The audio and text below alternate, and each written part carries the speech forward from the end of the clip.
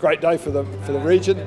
Had the Premier here announcing that the activity permit fees for the year for whale operators operating on Hervey Bay will be waived, which is a tremendous shot in the arm in a tough year, recovering from COVID. An experience whale watching here is very different to whale watching on the coast, where you're actually following the migrating whales.